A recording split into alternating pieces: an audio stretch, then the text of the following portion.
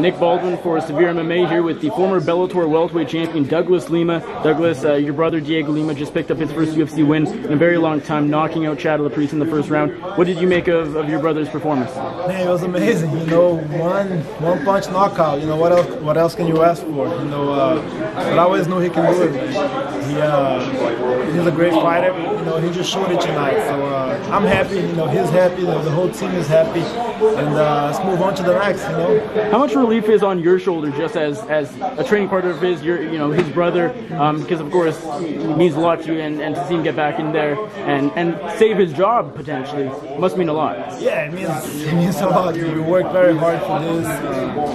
You know, he wanted to win so bad, and he put so much into the training camp. You know, he was so focused, and he pulled it off. He did it. You know, we did as much as we could.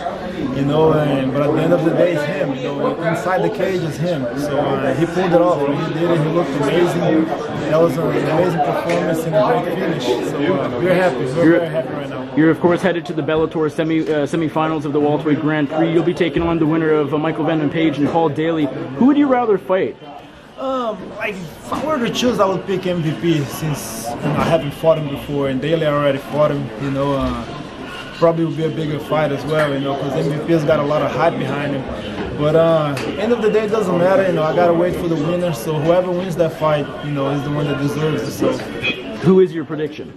Man, I got a feeling Daley's gonna pull it off, but I don't know, man. Daley does really good against strikers, and you know, we want to see what MVP does against better, like higher competition. You know, so it's an interesting fight. You know, I can't pick a winner, but I don't know. We'll see. Of course, you think you'll make it to the finals. Who's most likely to be fighting you in the finals? I mean, I would love to be Rory, because I'm looking for that rematch. Some tough fights for him. You know, got Ruth, Fitch. So we'll see. We'll see. We're hoping for Rory, but let's see what happens. Awesome, Douglas. Thank you so much.